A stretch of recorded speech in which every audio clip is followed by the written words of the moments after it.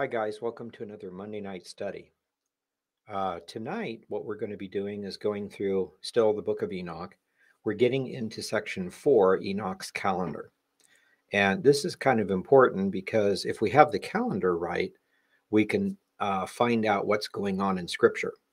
So if Jesus does something or Moses does something or some event occurs, and they say it was the third day of whatever month, and then they say 5 days later, something happens.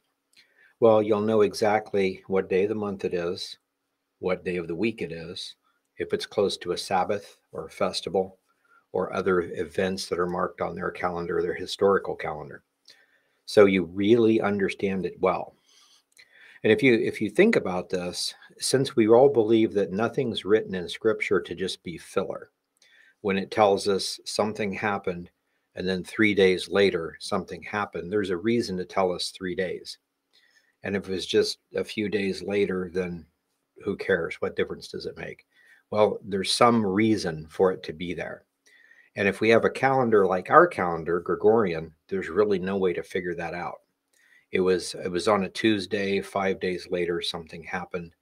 That doesn't tell us anything. Or the 6th of the month. We don't know what day of the week that was on our calendar. You would on this calendar. We're going to explore that tonight. So let's go ahead and start off by going to that section. As you can see here, we finished up the fallen angel section, chapters 6 to 16, skipping over a lot of stuff in the middle.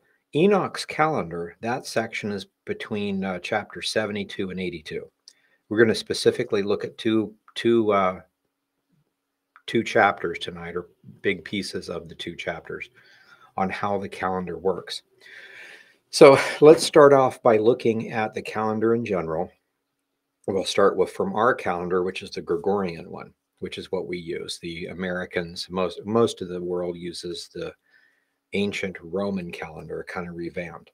So what happened was in 46 or 48 BC, Julius Caesar revamped the calendar. And from that point on, we have the Julian calendar, named after Julius Caesar. And all the way up through the Middle Ages, we used the same calendar. Then it was realized that it wasn't quite perfect for the leap day system. So right now, the way it works, and most of us are just aware of part of it, every 4 years, we have a 365-day year. But every 4 years, we have an extra day, a 366th day. And that puts us back in check. Well, over a few thousand years, that's not quite perfect enough. So it got off in the Middle Ages. And so they redid that. Redoing the leap system made it the Gregorian calendar as opposed to the Julian calendar, but it's still the ancient Roman calendar. That's the only difference.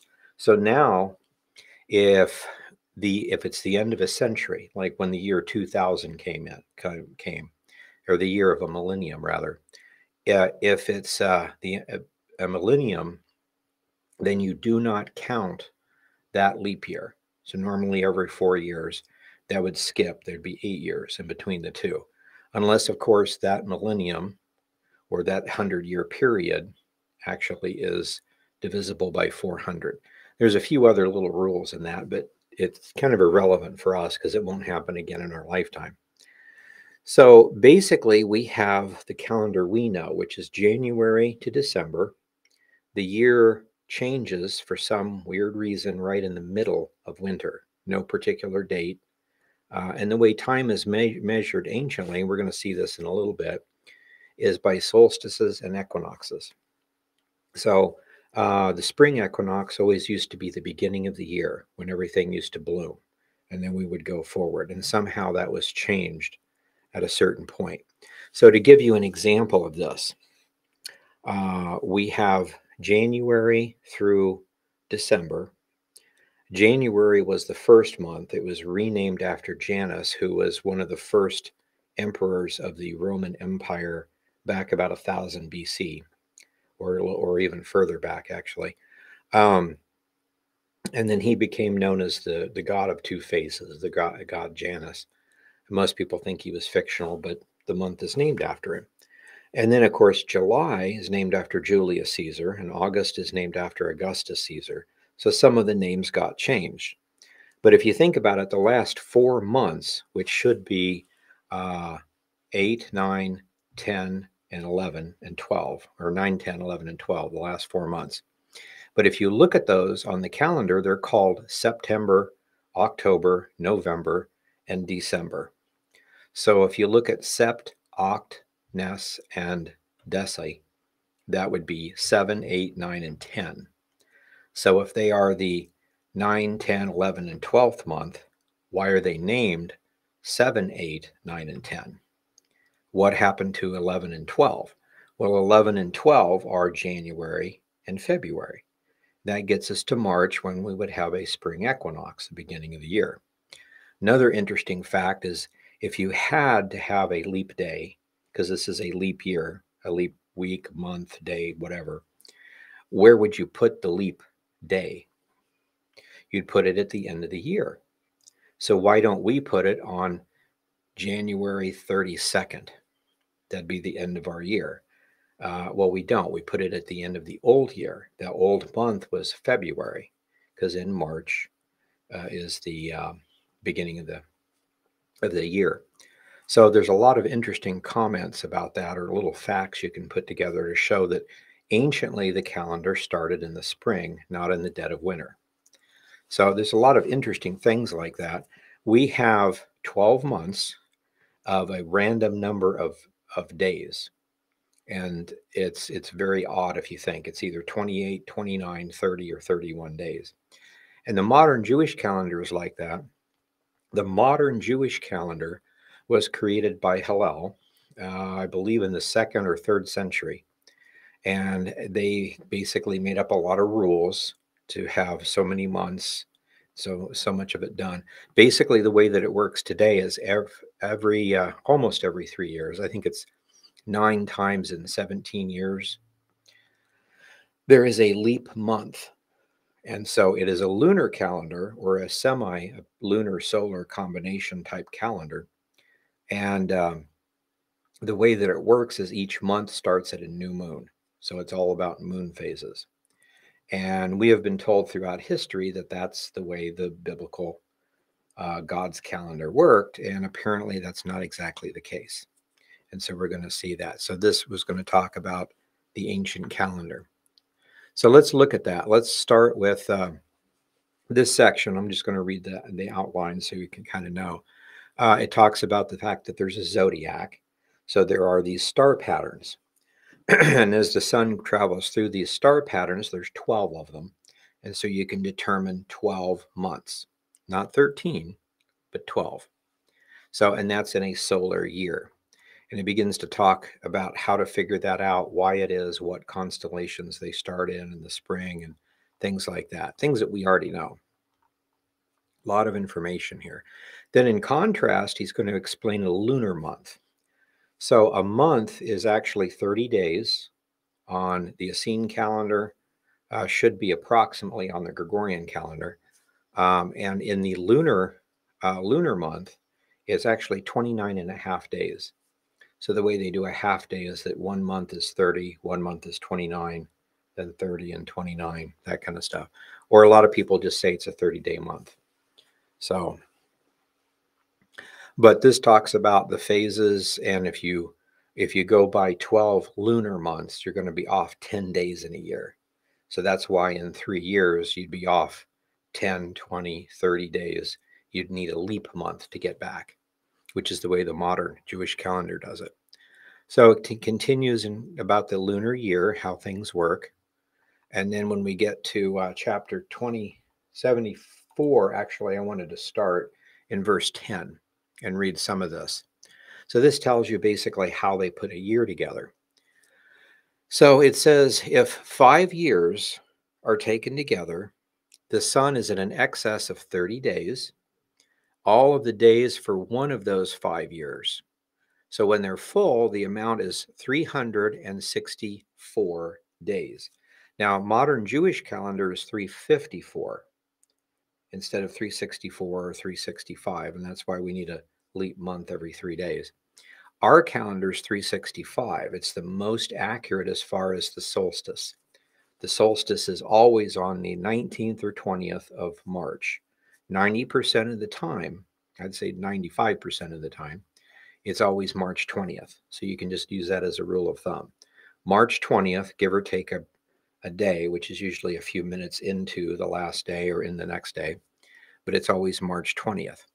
But our weeks are off because 52 weeks of 7 days each is 364 days. And when you have a 365-day year, then every year that's going to be off. So for instance, this year, New Year's may have been on a Tuesday. Next year, it might be on a Monday or something like that. 1 or 2 days off, depending if it's a normal year or leap year. A 364-day cycle would always be the same. And no matter how we do this, we have to have some sort of a leap system of some sort. And we'll get to that. And this is kind of what he's talking about here. So when you compare this, it says the excess of the sun and the stars amounts to 6 days. In 5 years, 6 days per year comes out to be 30 days. And the moon falls behind the sun and the stars 30 days. And it just goes on. So occasionally we have a 13th month. Whenever you have a full moon twice in 1 month, that second full moon is called a blue moon, and it happens once every, not quite a year, but every 13 months. So it goes on and says, the sun and the stars bring in all the years exactly. Now, this is an interesting point I wanted to bring out here. This one here, where it says in verse 12, the sun and the stars. The footnote down here says, or moon. Most of your translations from the Ethiopic are going to say the sun, moon, and stars. And this is what's caused a lot of confusion over the years. How do you use the moon to figure out when you start a leap something? Or do you? What does the moon do? I mean, why do we have it? So on the Gregorian calendar, it's just simply solar. You probably have a calendar on your wall that has the moon phases in it, just because that's kind of important. Some plants and crops do better with moon cycles. Moon cycles control the tides, depending on where you're at, where you're planting, what the animals do with high and low tides. Hunting might be different. So it's important to know everything, but it has nothing to do with the solar calendar. And in this case, everybody was kind of confused, but when we got the Dead Sea Scrolls, again, not all of Enoch was found, or at least the fragments we have. I'll just let that go for now. But anyway, one of the chapters we have is this chapter, and it is word perfect. The numbers are fine and the numbers check out, except in this place right here, it says the sun and the stars, no mention of the moon. And that helped us to kind of figure out how to do the leap system. So we'll come back to that in a minute. So the sun and the stars bring in the years exactly so that they do not advance or delay their position by a single day throughout eternity. So this is a perpetual calendar. It doesn't have to be corrected every so many years. So it's pretty interesting there. So it comes in complete perfect justice, 364 days per year. In 3 years, there's 1,092 days. And in 5 years, there's 1,820 days. And in 8 years, there's 2,912 days. Now, there's a reason why he mentions 3, 5, and 8, because it has to go on how they do the leap system. So he's saying if you went too short, it would still be this. If you went exactly, or if you went too long, it would be this amount. So when you compare this to the moon, you'll be able to know, is basically what he's saying. And you don't have to memorize these numbers or anything. It's really simple, the calendar. The moon alone amounts to 1,062 days, and 5 days, in 5 years rather, it falls 50 days behind the sun. So the sum of these add up to 62 days. And he goes on and talks about other calculations. So then he mentions the 4 intercalary days.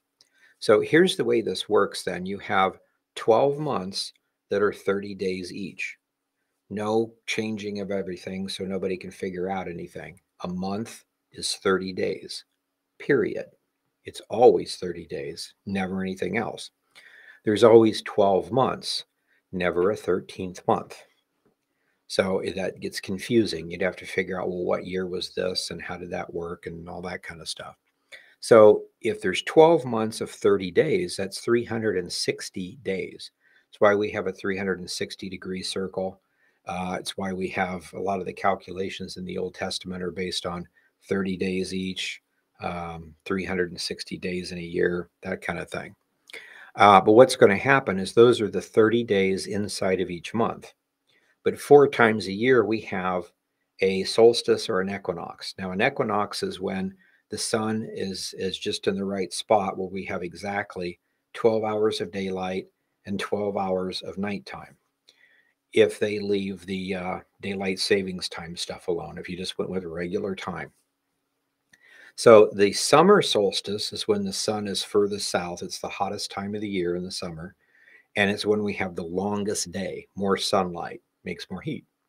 So in the winter solstice, that's when it's the shortest day of the year, shortest amount of daylight, and it would be the coldest. That'd be the winter. And so that's basically the way this works. So we're trying to figure out when the spring equinox is. That's when the year starts. So in that 360 days inside of 12 months, there's always these days, these 4 days where it's partially winter and partially spring. You know, it's that one day that's not completely winter or spring. It's in between the seasons. And those are called in Hebrew Tekufah, or they're the solstices and the equinoxes, and they're intercalary days. So they're not going to be inside of any particular month. Months are always 30 days apiece. But then every 3 months, you've got this one single day kind of floating by itself, the way this works. So it goes on and talks about the leaders of the heads of the thousands who are placed over all of creation and over the stars also have to do with the 4 intercalary days. Being inseparable from their office according to the reckoning of the year, these render service on the 4 days which are not counted in the reckoning of the year. So they're not counted inside the months. On their account, men make a mistake of them, for these truly serve on their stations, one in the first constellation, another in a third, another in a fourth, another in a sixth. So it goes on and talks about these. We'll talk more about those constellations and how those figure in a minute. So he goes on and talks about how the archangel Uriel showed him how to calculate the years and how they all come together. So there's one particular thing that I want to show you. From here, we'll go over to the zodiac and those are the 12 major constellations. The decans are 3 constellations around those constellations that work with, calculating time. So it goes on and talks about several of these things, the quarters and all that. When we get down to 78, chapter 78, verse 10 says something really interesting. It says, and I'll get it right here. So it says, and Uriel, who's an angel, showed me another law. When light is added to the moon, on which side it is added to her by the sun, during all the periods of the moon, which is growing in her light, she increases. So in other words, you start out with a new moon where there's no light, and you see this really small crescent, and then it begins to grow, and eventually there's a full moon. So as it's growing, this law that Uriel is saying, that as it's growing in light, he's saying that the moon itself is not a light. It's like a reflection or a mirror. It's the same thing it says in Genesis, but it's interesting to see this here. So they don't have the idea the sun is a light and the moon is a light. The sun actually gives off its own light. The moon reflects it. And the only reason why we see these crescents or these half moons is the shadow of the earth from the sun on the moon. So that's one reason why we can tell that we, are not a flat earth per se. But it's an interesting thing here. So he's telling us that the moon's shadow is from the sun, and the moon itself is not a big light bulb. It's simply reflecting it. So there's a lot of interesting things in here that I thought were kind of cool. But let's go on now and just kind of look at the year in general. And this is a good time for this because I'm giving this at, this is the 11th of March. So next, this comes up here. You can see this. Tuesday is when I have my Bible study at my home. Mondays, always when we have our study. So next Monday will be the 18th. And then Tuesday, the 19th, is actually the spring equinox. So the 20th here is New Year's. So we're coming up on the Dead Sea Scroll New Year for this. So that's pretty exciting. So first, let's look at this. People say, well, the Bible talks about new moons. So why in the world do we say there's a solar calendar and not a lunar calendar? Well, the word for new moon, there's a specific word for it, new moon and full moon, and it uses the word moon. The scriptures in the Old Testament and in the New Testament, when Paul quotes about the Sabbaths, the new moon festivals, etc., it actually is the word new month instead of new moon. Now, nobody gave it a second thought because if you're on a lunar calendar, the new month is the new moon. So it would be used interchangeably, but technically that's not what the words say. It's new month. And so we're going to go through this and see, in this case, the Bible's not wrong. It's not translated wrong. It's the Greek and the Hebrew mean exactly what they say. It's just that we're taught by following rabbinical thought what these things are, and it's become a tradition, so to speak. But this is chapter 6 of the Book of Jubilees. And again, this is Ethiopic, so some of the numbers may be off, but we can look at this. This is when Noah, after the flood, comes out on the mountain. They begin to colonize and plant crops in this. And then there is that covenant, that the Genesis 9 covenant, the blood covenant, the covenant of the rainbow, which is the Noahide covenant. So, and then the rainbow, the Feast of Weeks. And so this is interesting. So they're going to celebrate this. This is when he has his famous dream and the prophetic dream about the mountains and that kind of stuff. And so we get down here, the Noahide calendar. Now I want us to look at this. So this is what it says here for the calendar. Verse 22, it says, I have written, for I have written in the book of the first law, in that which I have written for thee, that you should celebrate it in its season, one day in the year. I have explained the sacrifices that the children of Israel should remember and should celebrate it through the generations of the earth, one day every year. So this is Moses writing Jubilees, just like he's writing Genesis, but he is talking about Noah and those kind of things. So he's written in the book of the first law, that would be Leviticus or Deuteronomy's second law. So you've got Numbers, Exodus, and Genesis. So here is part of this calendar system. On the new moon of the first month, and of course, when we did this, we didn't realize that there was a difference in a moon phase.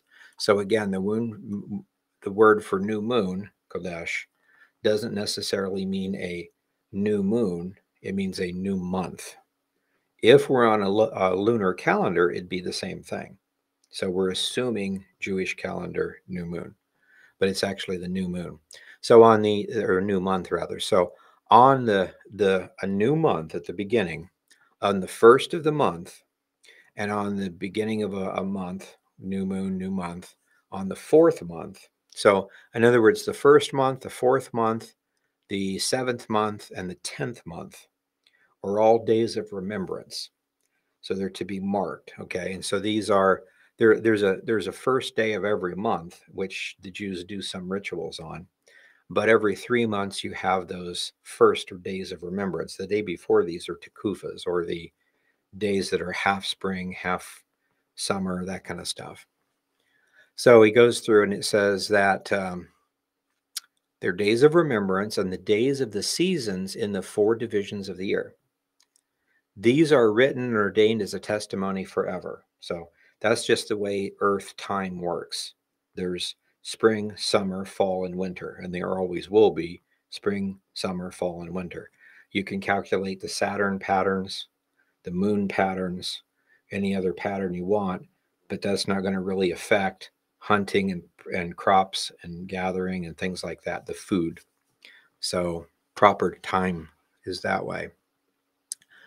Okay, it says Noah ordained them, these 4 days, Noah ordained them as feasts for their generations forever. That's why we have a Tuesday night Bible study. And once every quarter, we have a Tekufah, which is basically we get together and have a potluck.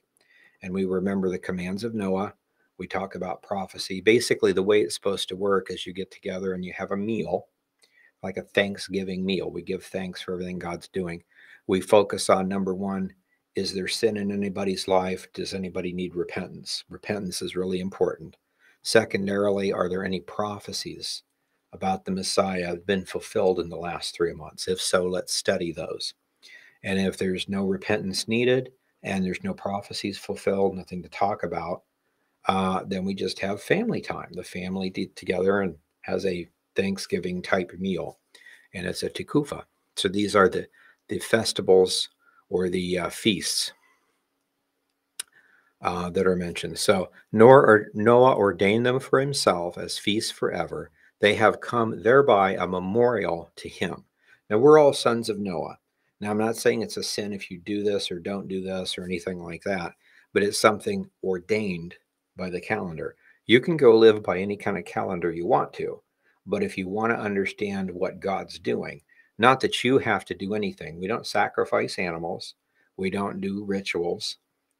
That kind of stuff like Passover, Pentecost. That's not part of the Christian faith, but it's good to know about because they mark prophecy. So it's not mandatory that you do anything, but it's good to know about. And so in this case, if it brings you closer to the Lord, reminds you 4 times a year that do we need to repent? Maybe we don't need to repent. Maybe there's no prophecies, but would the Lord have me do something else? Should I quit my job and start a ministry? Should I quit the ministry I'm in and do something different? Should I move somewhere? What would the Lord have me do? It's always good to think of things like that in your life. What would the Lord want me to do or not do? And is there any sin? Or could I do something better? Maybe I'm not sinning, but something like that. So it goes on and talks about on the new moon of the first month is when he was bidden to make an ark. On that day, the earth also became dry. And it goes on and talks about on the 4th month, the depths of the abysses were open. You can get this from Genesis. And the 7th month, all of the mouths of the abysses were opened and the waters began to descend. And on the 10th month, the tops of the mountains were seen. And Noah was glad. So I put this in here, assuming that we're going by the modern Jewish calendar where the year starts in the fall rather than the spring. The first month would be autumn, winter, spring, and summer when these happened. And then I noted down in the footnotes that somehow this seems to be flipped. And I don't know why the author flipped this. Well, the author didn't flip it. If we understand that the first month is actually in the spring, not in the fall, everything rotates 6 months. It's absolutely perfect. It's not out of order at all. But this is what's interesting. I want us to look at this part here. The calendar gets corrupted in the last days, towards the last days of their time period, not ours. Remember, the way they do this in the Dead Sea Scrolls is that you have a 2,000-year period. The last days are the last 2 or 3 or 4 generations or jubilees, 150 years or so. Things begin to happen. So we're in the last days of our generation too. When the Antichrist comes, there's a tribulation. But we all know there's another 1,000 years past that. So it's not that the earth is going to be destroyed in the next 7 years. I mean, totally incinerated. That happens when we have a new heavens and a new earth. It's at least 1,007 years away. So, but there are last days in each age. And they're talking about first coming. Before the first coming, these things would happen.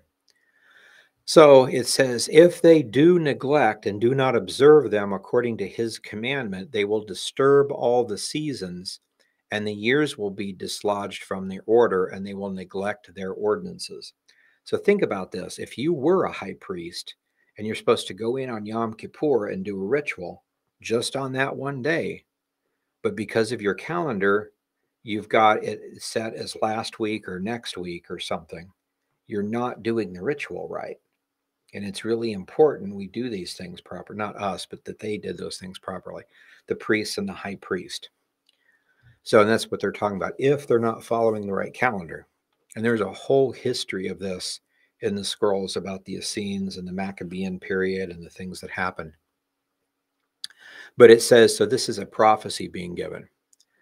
So that would happen. All the children of Israel will forget and will not find the path of the years. They will forget the new moons, which are the new months, the seasons, the Tekufahs, the 3-month periods, the Sabbaths, which could be weekly Sabbaths, or the festivals, or even like a Shemitah is a 7-year period. It's a week of years. But they'll mess all those up because they won't know how to calculate them. They will go wrong as to all the order of the years. And I will know from henceforth, and I shall declare it to you, not from my own understanding, basically, but the book that lies written before me. The division of the days is ordained, lest they forget the feasts of the covenant and walk like the feasts of the Gentiles after their own error and after their own ignorance. Therefore, for there will be those who will assuredly make observations of the moon. So they're going to switch from a solar calendar to a lunar calendar. That's going to be one of the errors. And now it disturbs the seasons and comes out from that year 10 days too soon. We saw that in Enoch. If you're going by a lunar month instead of a solar month, at the end of the year, you're 10 days short, which is the reason why the modern Jewish calendar, in 3 years, you'd be 30 days short. You need a leap month. So that's what he's saying here. So that's what's going to happen if you switch to a lunar one. So he says, for this reason, the years will come upon them and they will disturb the order. They will make an abominable day, the day of testimony, and an unclean day, a day of a feast. They will confound all the days, the holy with the unclean day with the holy, and they will go wrong as to the months and the Sabbaths and the feasts and the Jubilees. Now, Jubilee is a 50-year period. So if you keep doing this over centuries, you're going to get way off. And we're going to see what the dates look like in a minute. For this reason, I command and testify to you that you may testify to them. After my death, the children of Israel will disturb them, and they will not make the year, look at this, the year should be, they will not make the year 364 days only. They actually turn it to 354, 10 days short, because they're going lunar. So they'll go wrong as to the new moons, the new months, the seasons, the Sabbaths, the festivals, and do all this other stuff. So this is a prophecy out of Jubilees that somewhere along the line they pervert this. Now we know this happened during the time of Antiochus Epiphanes, when they tried to get rid of all the Jewish ceremonies, the reading of Torah, the circumcision, all the different rites, they replaced the money, the calendar, everything. And when Antiochus Epiphanes died, the new guy that took the throne simply said, I don't care about religion, I just want money. So here's the deal. Go back to worshiping whatever you want, whenever you want, whatever. I just want money. I want it in my form of money. So you take your grain and sell it and get my coins and then give me the coins, and you do it according to my calendar. So they're supposed to adopt their money, their calendar system, and then anything else they want to do is fine. And the Maccabees decided this is a win-win situation. We've got everything back. The Essenes said, no, this is the prophecy. This is when you err according to the calendar. You can't do that. And the persecution began from the Hasmoneans on the Essenes. So whole other set of history there. But let's look on how this works. So here is the calendar in a nutshell here. So we start with spring, and there's, again, 3 months in the spring, 30 days each, okay? And then there is this vernal equinox or spring equinox. This is the one day in between winter and spring. And then there's one day that's half spring, half summer. That's the summer solstice day, or that Tekufah, one day. So in other words, the next day is the first full day of summer. This is the first full day of spring, and it goes on this way. So there's 3 days of summer. So this is early spring, mid-spring, and late spring, and then early summer, midsummer, late summer, and then there's another one, the autumnal or the fall equinox, and that's 1 day. And then there's early fall, middle fall, and late fall, the 3 months. And then there's the 1 day that's the winter solstice we talked about. And then the first full day of winter starts, and you've got uh, um, early winter, midwinter, and late winter. And then the year starts off again. So these are the 4 seasons: spring, summer, autumn, or fall, and winter. Enoch calendar is 364 days. So again, 12 months of 30 days each. That's 360 days. 1 day outside the calendar months for each of the 4 solstices and equinoxes, or the Tekufahs. 364, which is divisible by 7 evenly. So that is really cool. Let's go to our next chart here, and I'll show you another thing. So this is one that's in our calendar book. Same kind of stuff: spring, summer, fall, and winter. You got 3 months of 30 each. But now here are the weeks, and they're kind of cut off in the midst. But you've got the first 13 weeks, another 13 weeks, 13 weeks, and 13 weeks. And as you can see, it's 52 weeks. 52 times 7 is 364. So the year is always perfect. So if you were to ask, when is New Year's? It's Nisan 1, which is Wednesday. When is Passover? It's Nisan 14. It's a Tuesday. What will it be next year? Tuesday. What was Passover last year? Tuesday. It's always Tuesday. Always the same. Just like Sabbath is always Friday night and Saturday. It's always the same. So it's based on the weekly cycle, the 7-day cycle, not the yearly one. So that's kind of how that works. Now this is interesting. Here's a picture of our recreated one on the DSS calendar website. You can kind of see the same thing. So here are the Tekufahs. So these are on a Tuesday. So it starts on Sunday and goes to the end of the week. And each one of these are weeks. So it starts on a Tuesday. So New Year's would be right here. That's Wednesday. And so you're going to have 30 days of Nisan, 30 days of ER, 30 days of Sivan, and then you have a Tekufah, which is just, at that point, it's the summer solstice between the months, and it goes on down this way. And so this is the spring equinox, summer solstice, fall equinox, and this is the winter solstice during the week of Hanukkah, and then back again. And then these are always on a Sunday, and these are the mid-seasonal ones. So, for instance, this is mid-spring. According to Genesis, that's the date of the destruction of the world by the flood. We commemorate it once we flipped the calendar and made it lunar and then flipped it over here, which is the full moon of October. So it's Halloween. So that's how the origins come about, the calendar getting flipped. So let me show you one other thing, though. This is kind of interesting.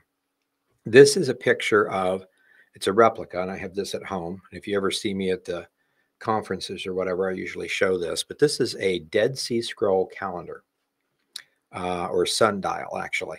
And it has several functions, and we won't get into it today, but it tells you the months and the weeks and the solstices and equinoxes and things like that. So it's a really interesting calendar. This is a copy of one that was found at the entrance of Qumran. So since it's at the entrance, sitting on a ledge, we know it was something that was in use. So this is an example of an actual Dead Sea sundial. So fascinating. This helped us figure out how the months and everything worked also. Here is, I think it's an Aztec thing. And basically, this is an idea of, remember in Enoch when it talked about the gates or the constellations and when the sun would come up. So what they've done here is that it's so many feet back, depending on how large it is, so many feet back, and you'll see these basically 6 or more poles. And from the same vantage point, we're looking east. when it comes up, here's November 18th, and this the summer solstice, or winter solstice rather, in December.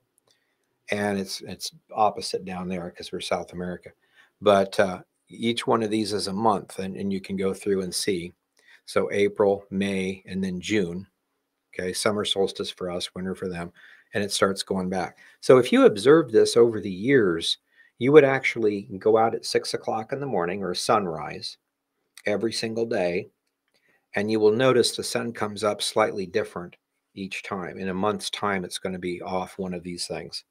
So it's a fascinating thing. You can do this at home. There are sundials, different things you can set up. There are all these Stonehenge type places that are large calendars that do the same kind of thing and calculate other things too.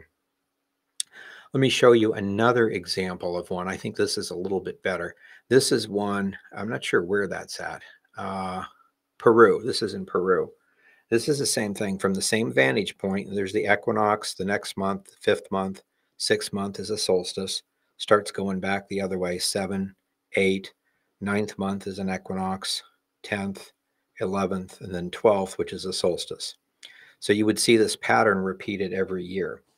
What's interesting about this one, notice it's going every 2 mountains or 2 hills, whatever it is, for a month. So if you were to look and go from tip to tip, that would be a 2-week period. If you would go from tip to point or valley, and then mountaintop to valley, you would actually be looking at the weeks.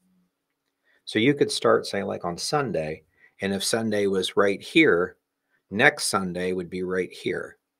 And then next Sunday, and next Sunday, and next Sunday, and next Sunday, going down like this, as you can see. So it's fascinating. If you have enough of them, you can back it up. This one you could actually use to calculate Sabbaths or weeks. Now, if you could back it up a little more and have a little more detail to it and break it up into 7 more pieces, you could count the days. And there are actually calendars that do this in different places. Fascinating to look at. Okay, so let me go here. This is our, let me refresh this. This is our DSS calendar site. So to understand this, so today, and this is March 12th, 2024, and it's Tuesday at 2 o'clock in the morning, Israeli Standard Time. This is from Israel, so it's already tomorrow. Right now it's Monday night, my time, but it's Tuesday. So for Tuesday, March 12th, 2024, the Pharisee date, or the modern Jewish calendar date, is Adar 2, the second month. So it's in that 13th month, the second Adar. So this is a leap month cycle for them. So it's the second of second Adar in the year 5784. According to the Dead Sea Scroll calendar, it's Adar 24. There's only one. So 24 to 2 is kind of interesting. But notice the years, 5784 to 5948. It's 160 some years difference. Remember, that's what the prophecy was. If you start messing with the lunar calendar, you're going to get off not only in the, you're not going to do Passover, Pentecost, and the rituals, right? But you're going to get off by months and seasons and eventually get off. And there's an entire history we have from the Seder Olam and other things that tell us how the dates got off, the numbers, and then the other things. So it's really interesting to kind of see. But this gives us that. And here's a playlist of other Dead Sea Scrolls on YouTube if you're interested. But let me give to you, let's go to 2024. So here's 2024, which is the year 5949. So this begins the last year of a 7-year Shemitah cycle. So this is a Shemitah year. And that has some things, prophetically to look at. This is interesting because next year is actually a Jubilee year, so a 50-year count. Some people get confused and say a Jubilee is 49 years, so 2 Jubilees is actually 98 years instead of 50. And I think that comes from the Book of Jubilees, the Ethiopian edition, because it kind of says that. And that's confused a lot of people. This stuff was changed and then promptly forgotten for centuries. And then the Book of Enoch, Book of Jubilees, and other things from the Ethiopian canon came, and we try to recreate them, get a better understanding, but not quite right. Then the Dead Sea Scrolls come along and give us the rest of the story. So that's what's really nice to have it. So here we have same thing again. The first is that day of remembrance that Noah commemorated. So that's March 20th. It's a Wednesday. That's the first day of the new year. The day before it is that half day, half winter, half spring. So it's a Tekufah. So Tekufah Nisan. And I'm just using these modern Jewish names for the months because we don't know what the old ones were. For Nisan, it was called Aviv or Abib. The others we know Ziph, Bul, Aviv, and Ethnan. The other, that's four, but the rest of them we don't know what their names were, and it doesn't really matter. But so here is the spring equinox, and then the first day, and as you can see, it's Passover and unleavened bread, first fruits. 50 days later, there's mid-spring, so there's the anniversary of the real flood. But 50 days after first fruits is Pentecost. 50 days after Pentecost is first fruits of new wine, which is the grapes. And then 50 days after new wine is the first fruits of new oil, which is the olive crop. And then after that, the very next day is the wood offering for the temple for the year.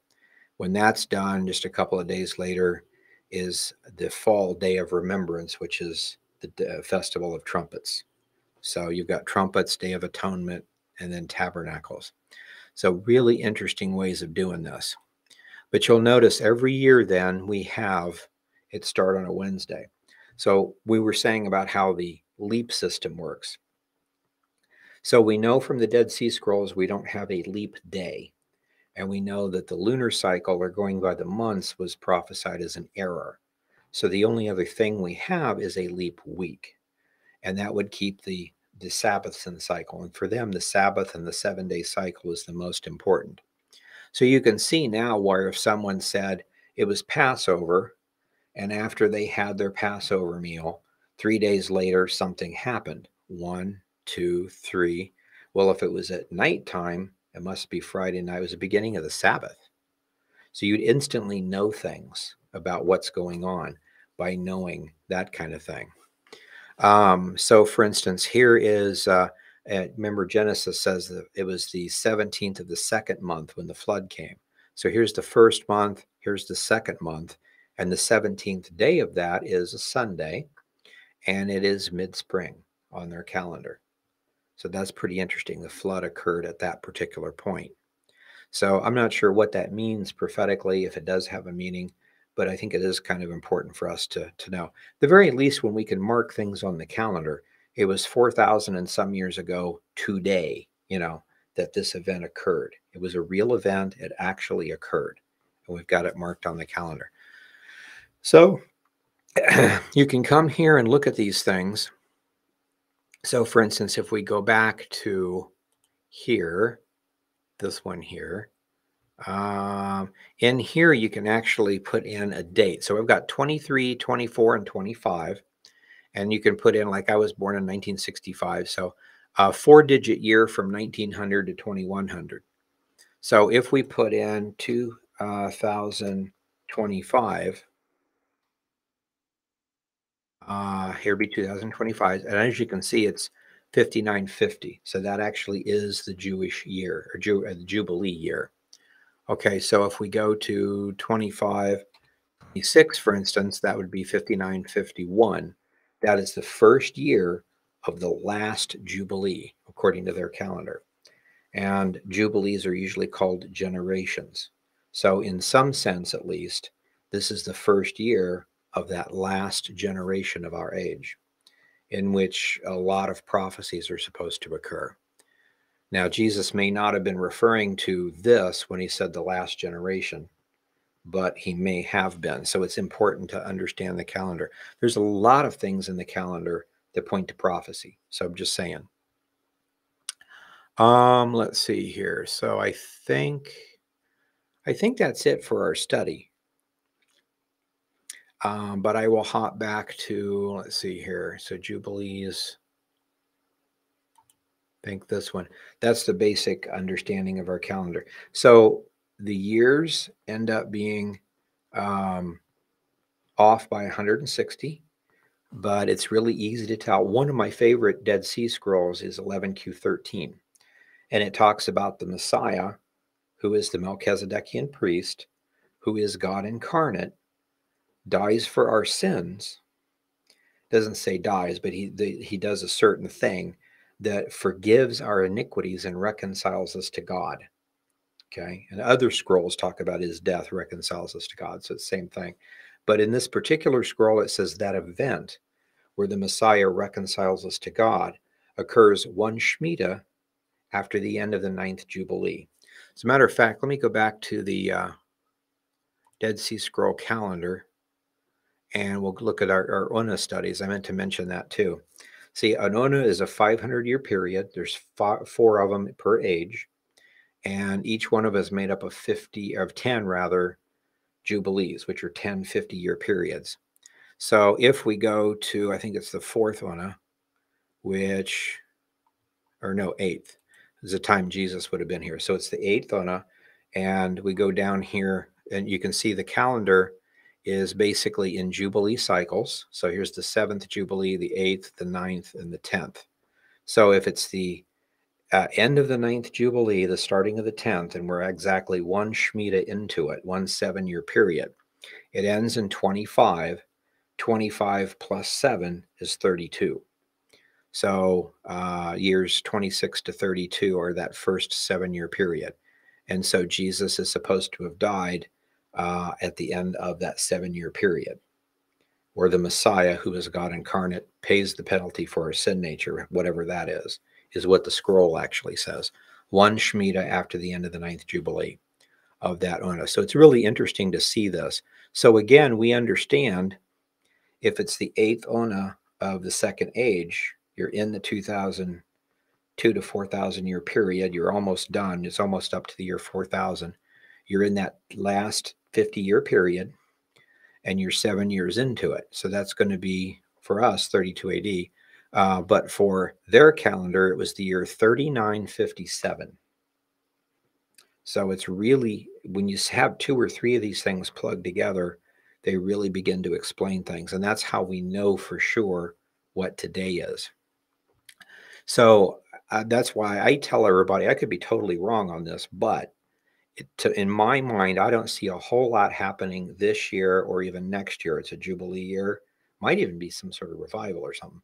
But the following year, when we start the very last Jubilee period or the very last age, that's when I see a lot of prophecies happening. Not necessarily in 26, but in that time period.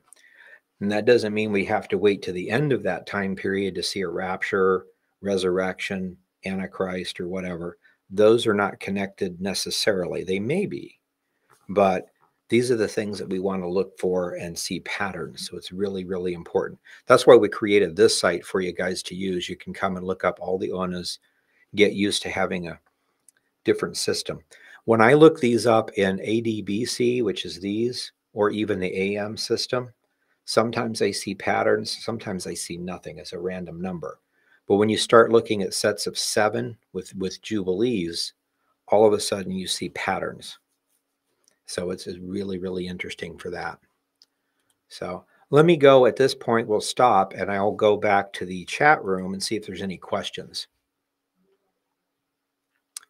And looks like we have quite a few. Let's see here.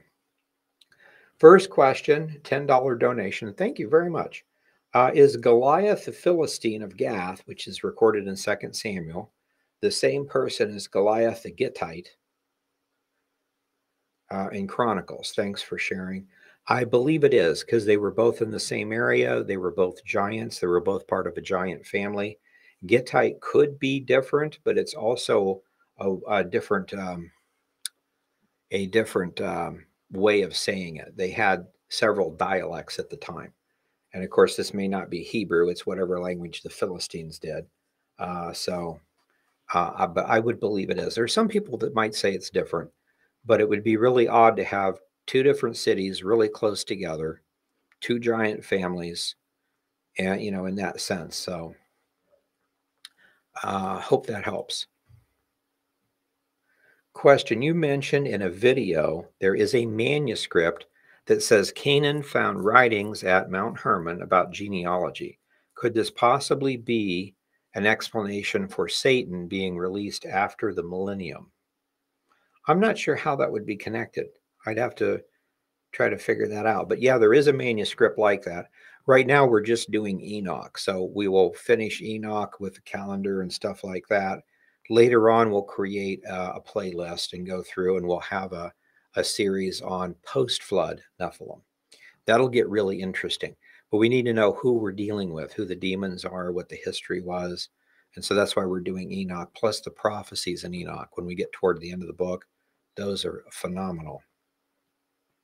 Again, and we can plug some of those into our calendar. So that's going to be really interesting.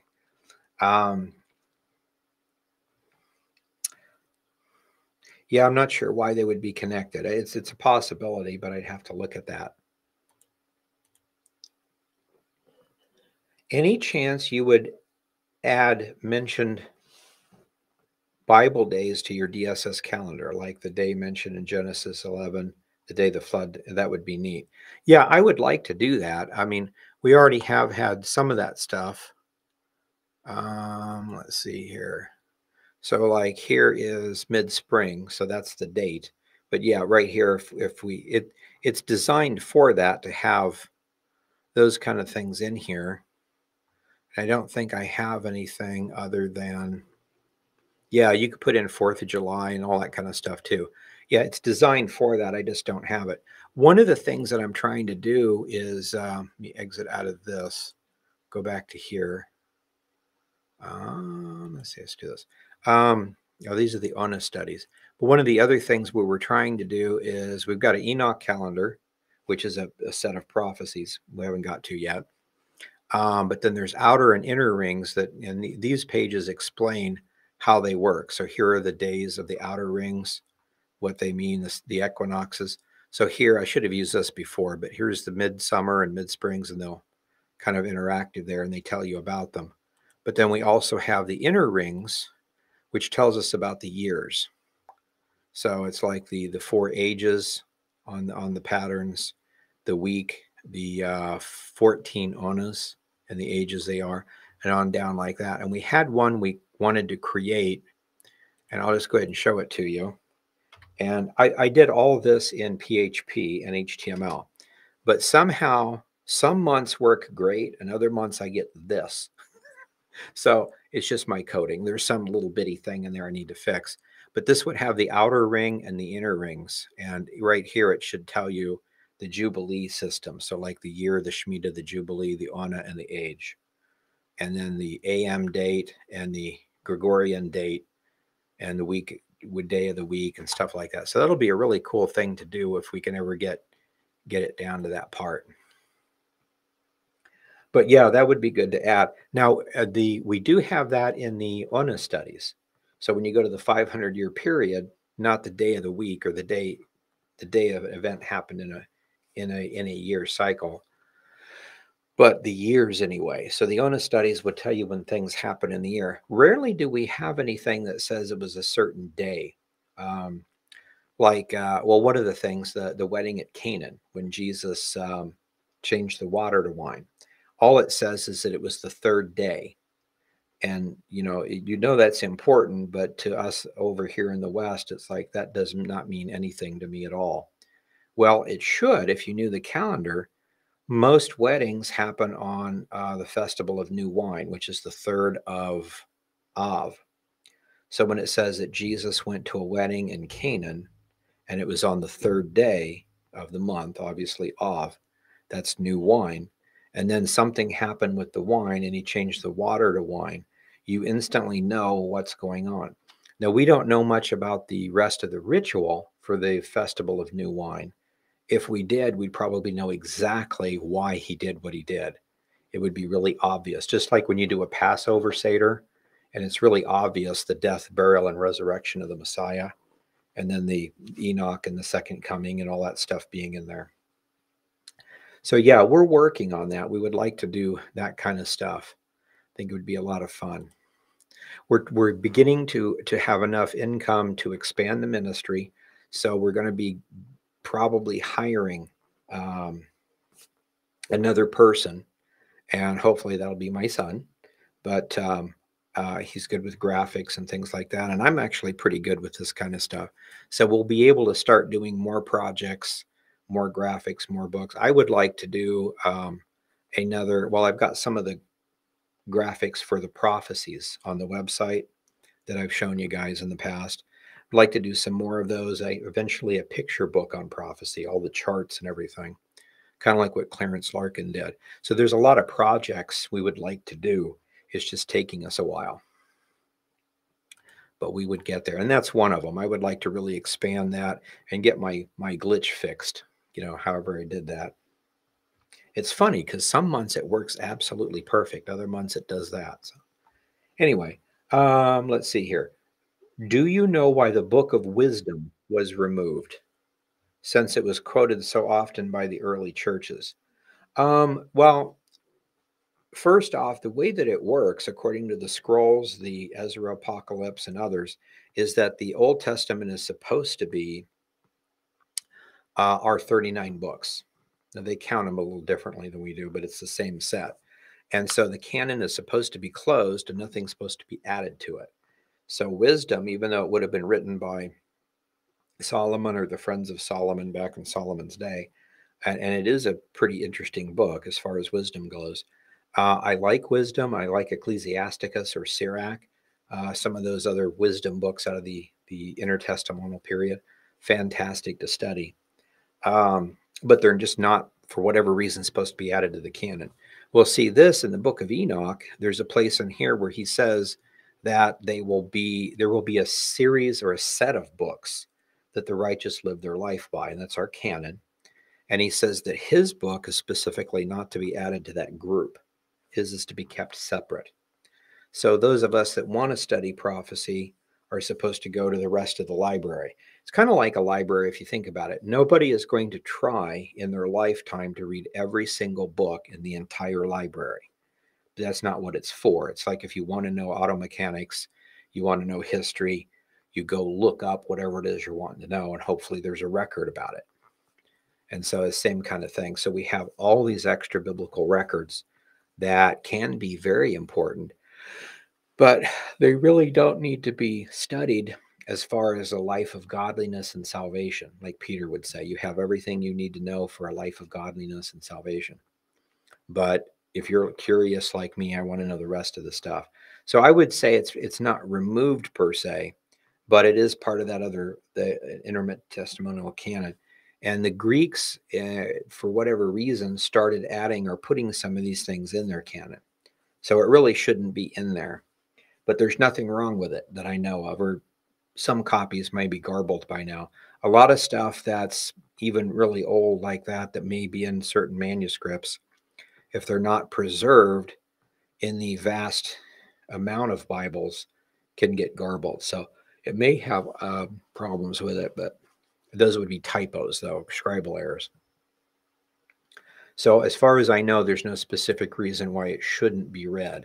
It's just not supposed to be a part of that. It'd be equally weird if you tried to put it in the New Testament. If you were going to put it in the Bible, it should be in the Old Testament around Solomon's time, So it's that kind of a thing. I have a question regarding the book of Enoch. I think it mentions Nephilim being killed by the sword. Oh, yeah, okay. If the flood killed them, is this referring to a Nephilim that came back later? No, it would be, this is all pre-flood. So it's talking about the sending a sword between people is an idiom, meaning to cause a civil war or cause a problem. If I could anger you enough and say your neighbor did this horrible thing to you, and then go tell your neighbor that you did this horrible thing to them, I might get you guys to kill each other. You're putting you together. And that would be, if I even tried to do something like that, that would be putting a sword between you two. It doesn't necessarily mean you used a sword. You'd probably use a gun or something else. But it's kind of an idiom. So a sword was put between the rival clans. And the text of Enoch, you can go back and look at our previous studies. We started our Enoch studies at the beginning of the year. And so in them, we talked about how there was a civil war between 3 giant clans. And they were basically allowed to kill each other off. And so that's what happened. We see the same thing through the Old Testament where people try to attack Israel. God sends confusion to them, and they think that one set of their army, each side thinks the other side is Israel. And so they attack each other and destroy themselves. We see that as part of the war that happens with Ezekiel 38. Somebody, glitches on purpose. So the Lord sends confusion to them, and that happens. But yeah, we'll get to the post-flood stuff eventually. In a previous video, you mentioned something in the Assumption of Moses. Do you think that's a fairly reliable document? I haven't looked at it a whole lot. I remember reading it in seminary. The main thing I was looking for is we've got a couple of church fathers that tell us that is the book that Jude is quoting when he's talking about Satan and Michael the archangel basically arguing over the body of Moses. So we're told that, but the current version of the Assumption of Moses has a general history of the life of Moses, but it ends right after his death. So in the version we have, I'm assuming the church fathers are correct, but in the version we have, that part of the story is not there. So unless there's another version, maybe what I read is a fake medieval version. That's a possibility too. But the old ones knew about it, that it was a quote on something, but I don't know really what the real one is. And as far as I can tell, nobody's found the exact quote in any manuscript. So I wish they would, though. That's a good question. Why does Enoch refer to Hebrews when there aren't any yet? It's the rewrite. It's been rewritten multiple times throughout the ages. Plus, this particular version, this is the only full version we have. It comes from the Ethiopian Bible. So the Hebrew, which would have been rewritten through the centuries with at least place names. So the descendants of Abraham are Hebrews. Like it talks about Persia going to war with Israel. If I was to rewrite it again, put it in modern English, I might change that to Iran. Now, Iran didn't exist before 1939, I think it is. It was just called Persia. But you can tell the time when people rewrite stuff like that, which helps a lot. I mean, that's why we have modern English Bibles that kind of rewrite everything to put it in modern English terms. Hopefully they don't garble the message. But yeah, you'll see that kind of thing. But even at that, though, the Hebrew version, which is what we have fragments of in the Dead Sea Scrolls, was taken and copied into Ge'ez, which is a very, very ancient form of Ethiopian language. And then Ge'ez is translated or, becomes Amharic. And then R.H. Charles, a couple of hundred years ago, translated that into English. So you've got Hebrew to Ge'ez to Aramaic to English. And so when you do that kind of stuff, things get garbled. And hopefully they know for sure what they're talking about, and then they change the place names. So that's all we're talking about. Yeah, we mentioned that in 2 or 3 studies back because he mentions that he went down to Dan, Tel Dan. That shouldn't have been there, I don't think. It's possible there could have been a Dan there, a city, and the tribe of Dan was named after it or something like that. But most likely it's just whatever that area was called. By the time the rewrite happened several centuries later, they just said this is currently called the area of Dan. So that's a good question. Okay, Super Chat, $20. Thank you very much for the donations. We appreciate everything you do, donating through here, Give, Send, Go, and PayPal, and buying the books to help support the ministry. Matthew 24:29 alludes possibly to a solar eclipse. I was curious if any Dead Sea Scrolls refer to an eclipse in a prophetic reference. Not that I know of, per se. I mean, they talk about the calendar, and even all this calendar section, it has a bearing on prophecy because if we get our calendar right, we can figure out when things happen. But other than just knowing the calendar structure, there's no prophecy in the calendar part, other than the one prophecy about they're going to garble the calendar at one point. So not that I know of. In reference to the calendar for the 7-year tribulation, would or wouldn't it make sense for something to happen on the first day of the first Shemitah year leading to the Jubilee year? Yes. Yeah, that's my opinion. Also, the thing that I wonder about, I'm not afraid to set not an exact date, but even a time frame like that. But I don't know if they use it by saying, you know, I turned 5 and then a Shemitah later, this happened. I don't know if they do it like that because I'd have to be 7 to get into the next Shemitah on the calendar per se. But if they would just add to stuff like that. So, for instance, today you could say from 1917, the Balfour Declaration, to 2017 has been 2 Jubilee periods.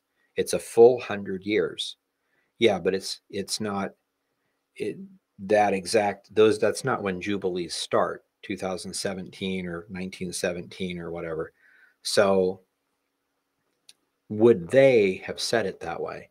And if so, then Daniel could just be a set of 7 years.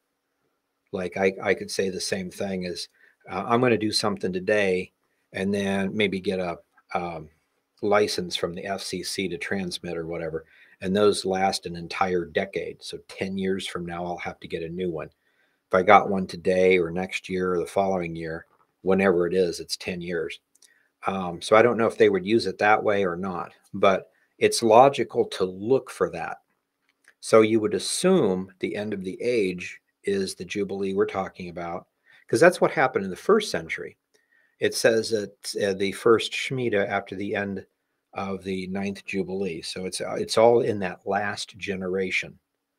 And in that last generation, which is 25 to 75 AD, you have Jesus coming, doing his ministry, being crucified, resurrecting, starting the church, the Age of Grace, Day of Pentecost, the preaching of Paul and Peter and the guys, destruction of the Jerusalem temple, shutdown of the Essene temple, then the Council of Yavne, and all of that in that time period. So very fascinating. So in the last 3 jubilees of this age, we have seen, like the Balfour Declaration, Israel come back, Israel taking back the Temple Mount. We've seen the rebirth of the Sanhedrin, the rebirth of the language of Israel, taking back of certain cities. And now it looks like the Gaza war prophesied by Amos and Obadiah and Zephaniah coming to pass, along with probably the Hezbollah portions of Obadiah and the others. So very fascinating. Those things are actually, we've waited centuries for them to happen. And so now they're finally beginning to. But yeah, I would probably guess that's the correct. It's just like when Jesus came and died on Passover. So if Passover is a figure of his death, burial, and resurrection, and he came and actually died on Passover, and the fall festivals are pictures of the rapture, tribulation, second coming, why wouldn't they occur on those days? So maybe, maybe not, but it's something to definitely be aware of and look for.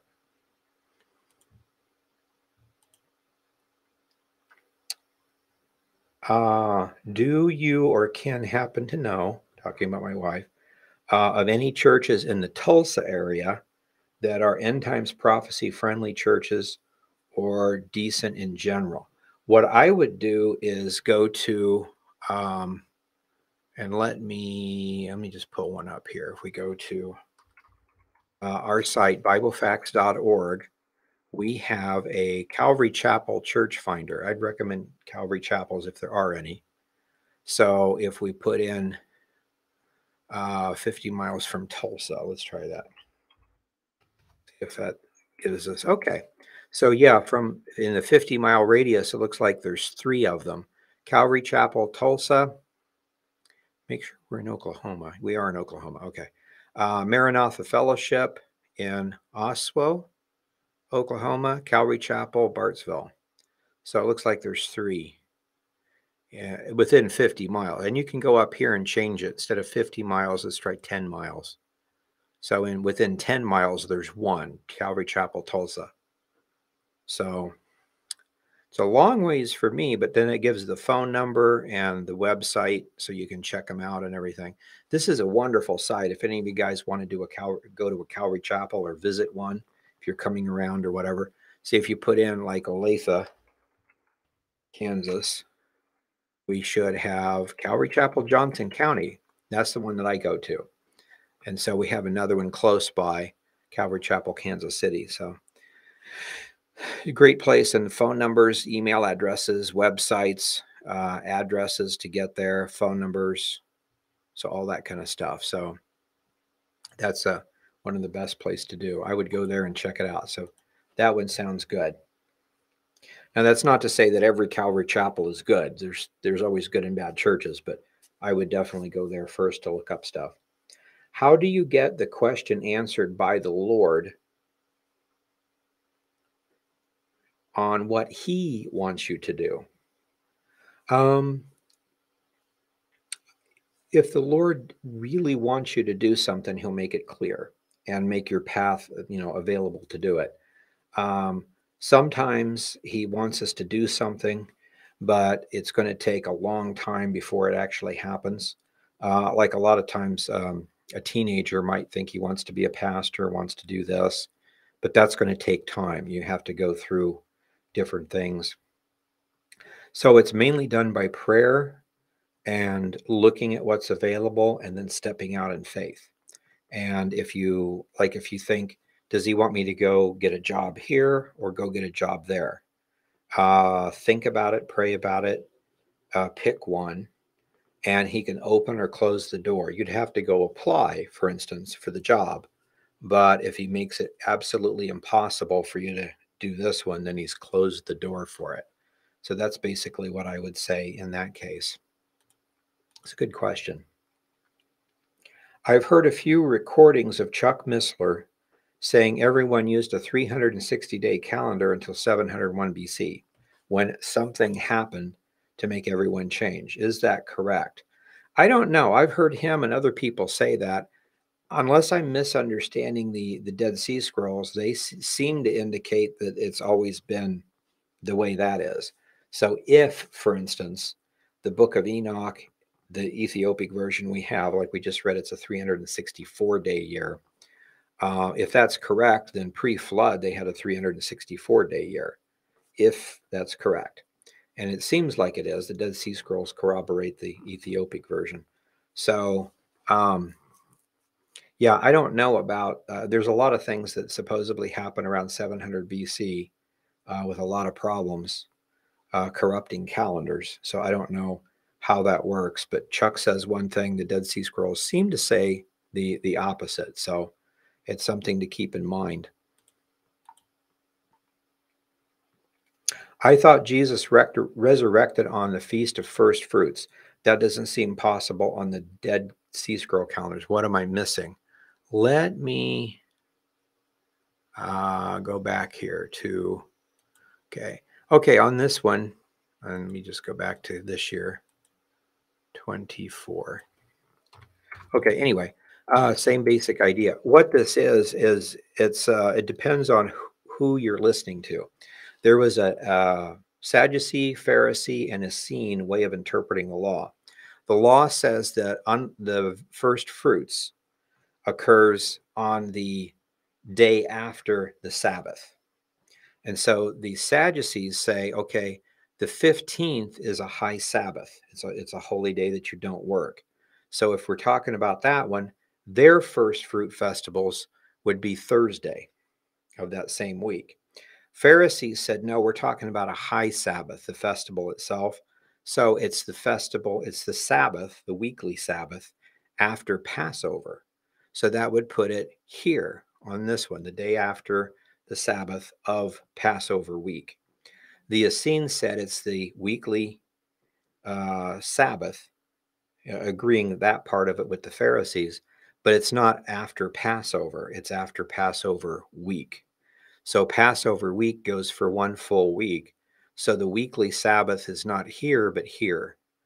So the Sadducee first fruits is here on the 14th on Thursday. The Pharisee one is here, and the Dead Sea Scroll one or Essene one is here. So Jesus, Paul does say he's our first fruits. So he's fulfilling all of these festivals. So that confused me for a while because everything seems to be perfect except for that.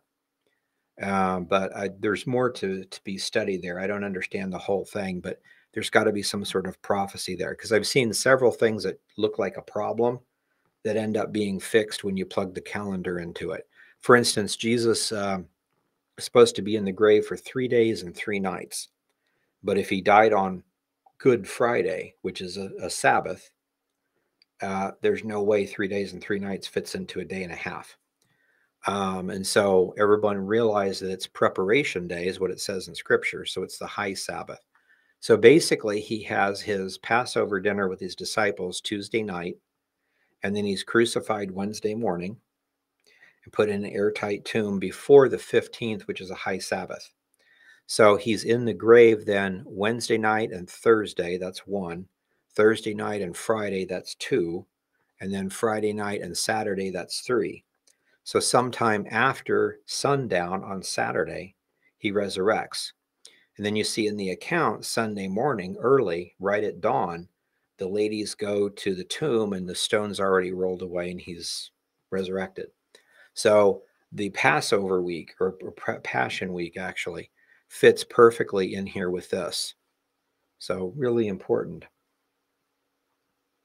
But yeah, that's so. And then they also taught us that first fruits plus 50 days is Pentecost, and then Pentecost plus 50 days is first fruits of new wine, and then first fruits of new wine plus 50 days is first fruits of new oil. So really important for that. Those all are prophetic. I don't know the full ramifications of them yet. I hope we get more scrolls that really explain everything. Super chat, $5. Thank you very much. Thank you for all the great teaching. Your book, The Gnostic Origins of Roman Catholicism, has enriched my life tremendously. I'm glad to hear that. Thank you. Anyone knows what year the flood started on? Yes, it was 1656. So you can get that from Genesis, Seder, from Jasher, and a few other things. Sorry, I didn't mention that.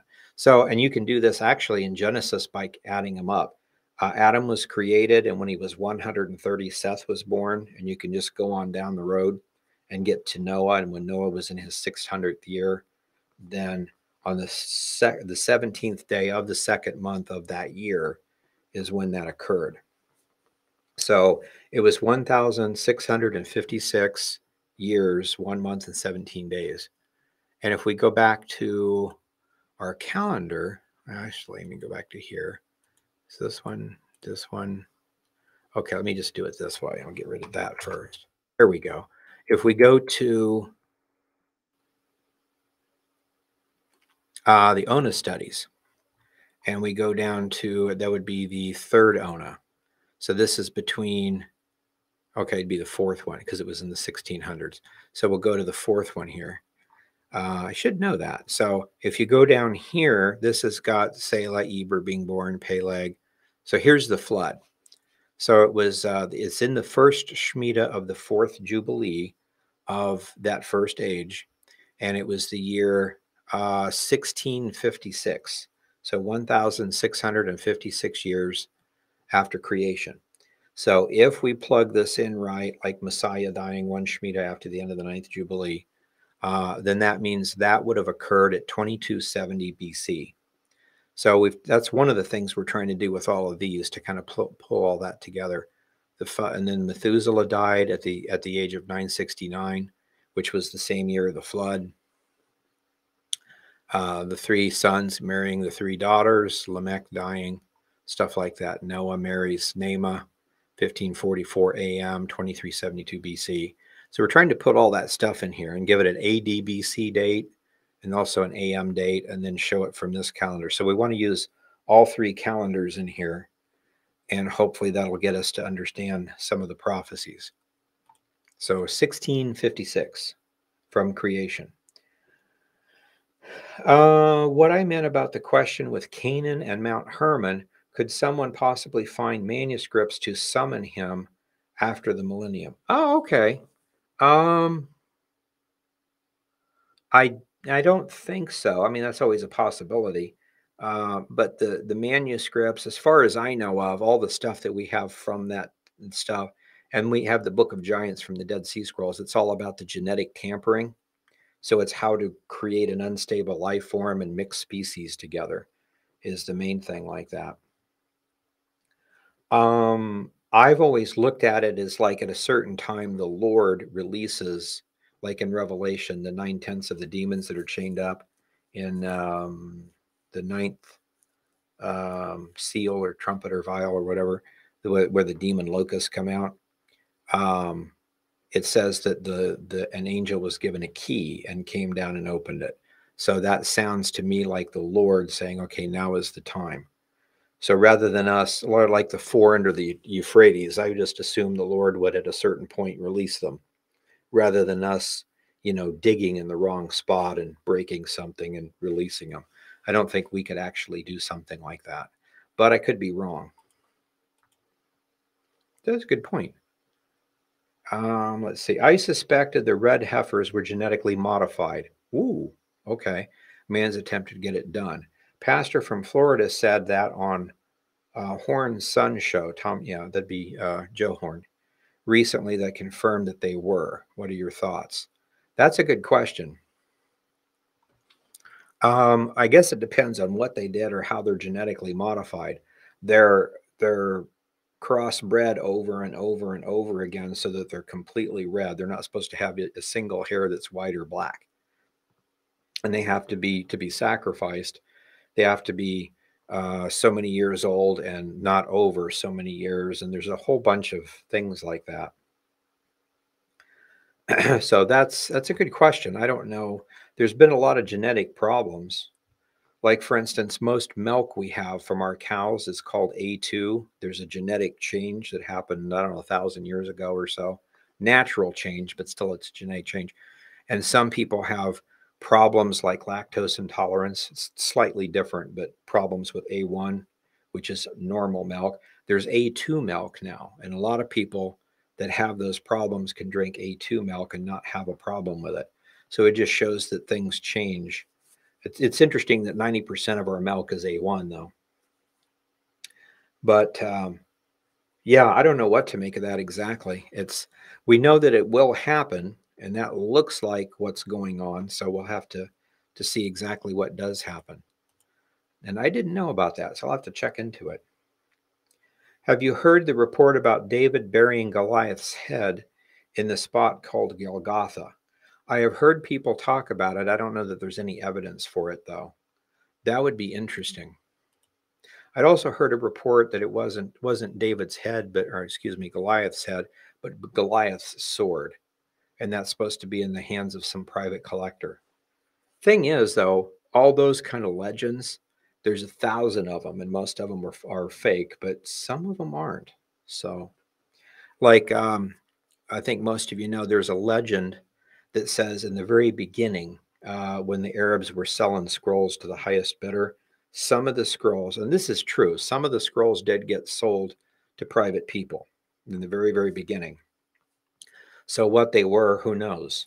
But there are some people that say that there was a full Aramaic text of Enoch that was sold to private.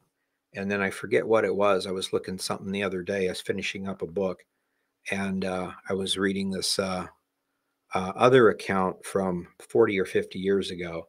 They mentioned that there were, um, oh, that's what it was. R.H. Charles, in his book on the volume one of the Pseudepigrapha, had made a comment. He was going through the Syriac version of Daniel. There's just a couple little differences, and he was talking about them. And he said that there was a rumor not only about a full Enoch, but that the lost five were found also. For those of you that don't know, that's Gad, Ahijah, Shemaiah, Iddo, and the other guy that I always forget. Anyway, Ahijah, I think it was. So anyway, those are recorded as being people in the Dead Sea Scroll camp that ran the school of the prophets. Assumably, they would have records. Bible talks about them all writing books of prophecy in Kings and Chronicles. And we know the whereabouts of some of them. We were able to get and publish Gad a few years ago. Amazing prophetical text. Really helps to understand a few things. So like the Testament of Noah, the Book of Gad, Ezra Apocalypse, Book of Revelation in the Bible, Book of Daniel in the Bible, some of the church father comments. You kind of pull all those together. Very, very fascinating.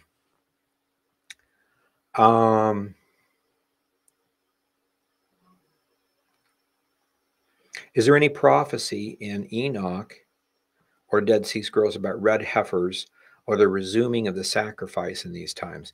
Not that I know of. So that would be pretty interesting. There are in other places, but not Dead Sea Scrolls. And I don't nothing about red heifers, I don't think, in Enoch. How could the Antichrist change the times and the laws? Anything in the DSS speak about that? Well, according to what they're saying, the Antiochus Epiphanes, who is a type of Antichrist, did exactly that. And to change the times and the laws about the calendar is changing the calendar. So that's one more thing about that. It looks to me, though, like the Antichrist does that.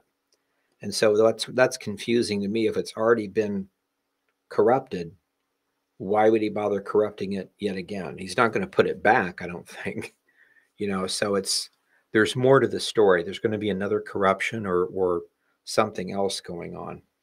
But it is interesting that Antiochus Epiphanes did exactly that. That was one of the things I was wondering, because they were Greeks, or the culture was Greek. And I realized that each Greek city-state had a slightly different calendar. So who knows, But then it dawned on me that Antiochus in the Seleucid kingdom, they would all have one calendar. That was his big deal. You pay me using the proper money on the proper date. So I looked that up, and sure enough, that particular Greek calendar with Antiochus Epiphanes in the Seleucid kingdom was lunar. Leap month every 3 years, starts in the fall instead of the spring. Just basically the modern Jewish calendar. So very fascinating. So yeah, there's more to that story than we know. See, this is the cool part. You guys are thinking, well, wait a minute. If that happens, what about this? I have no clue, but I may not even have thought of that. So if we keep having the same thoughts and pull our resources together, or even our questions, we will eventually figure a lot of stuff out. This is really exciting to me. Could you explain the difference among evil spirits, demons, devil, and Satan? Well, the word Satan it means adversary. So like in a court system, if you have a prosecutor and a defense lawyer, the prosecutor is the adversary. He's the Hasatan, the Satan.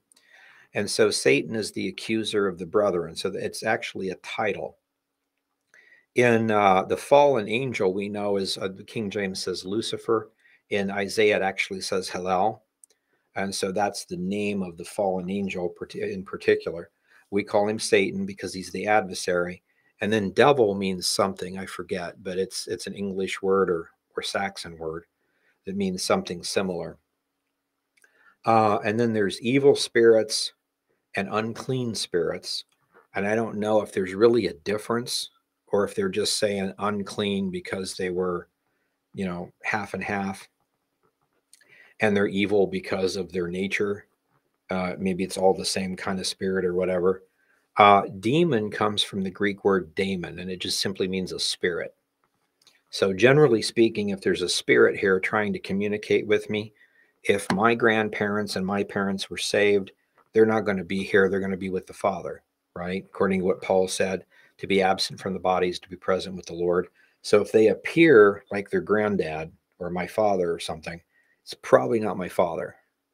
And so if they're trying to deceive me by doing that, they would be demonic, is what we would say. So that would be like a demon or a daemon, however you want to call that.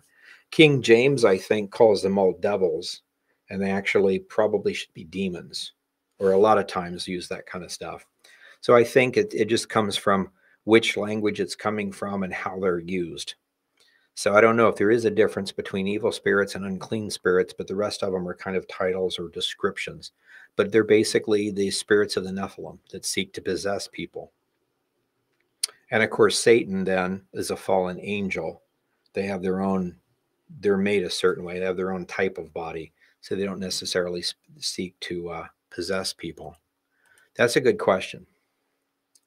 Watching one of your videos, and I was thinking, why was the debate over Moses' body mentioned?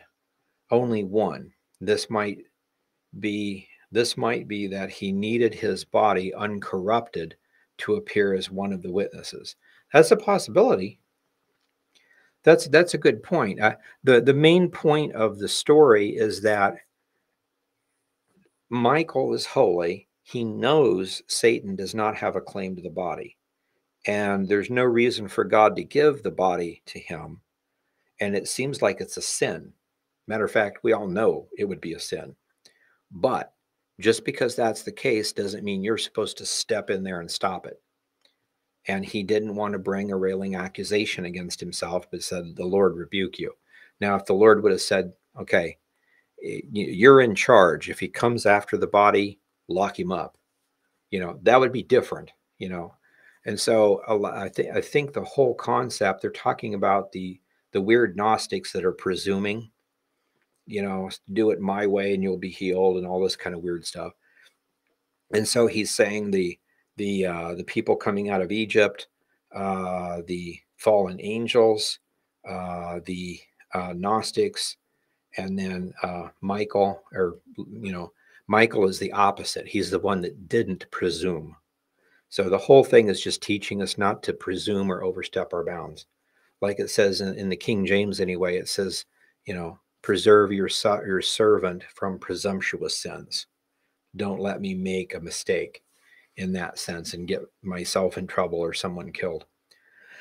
So that's the point of the story. But it's interesting that he uses the stories that he did, the fallen angels of Genesis 6, the children of Israel coming out of the Egyptian Exodus, the current Gnostics, and then Moses and Michael and Lucifer. So we're supposed to be very familiar with all of those stories.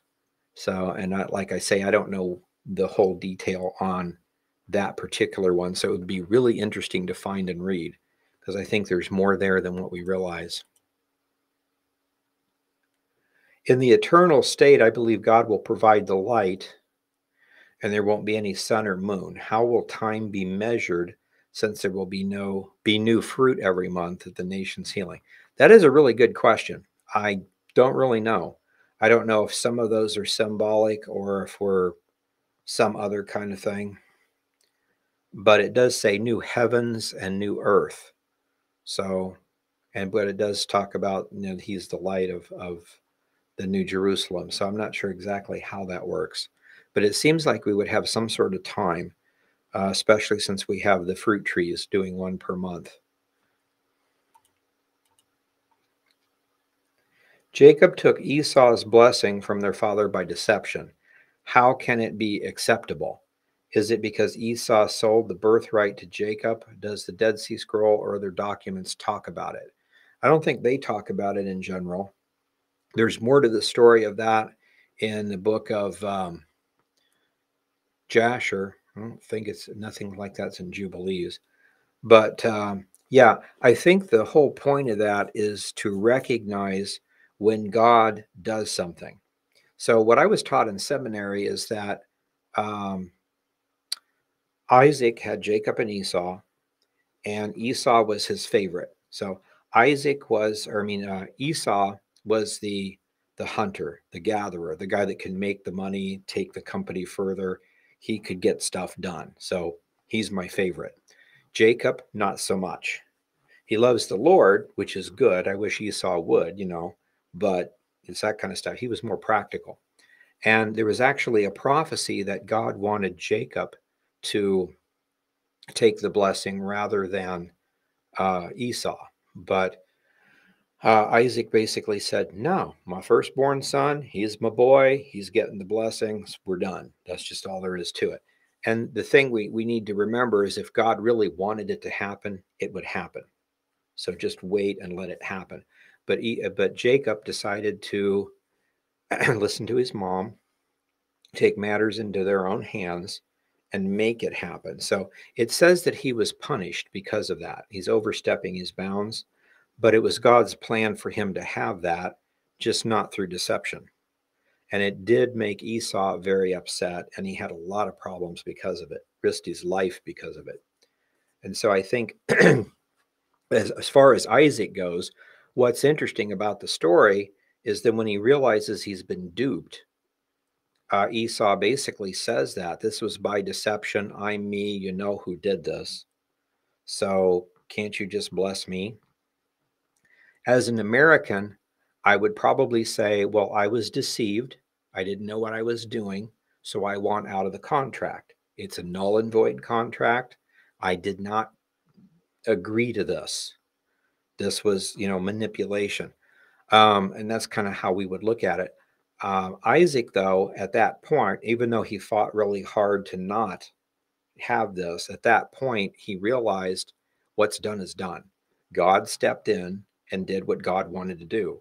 So now it's done. If you're going to continue fighting, it's one thing to say, no, I want my way.